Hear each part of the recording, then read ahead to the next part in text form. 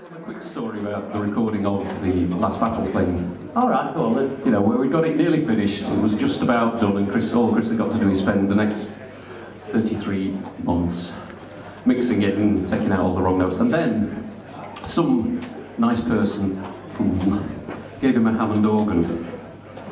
So he had to re-record all the bits, playing them properly instead of programming them.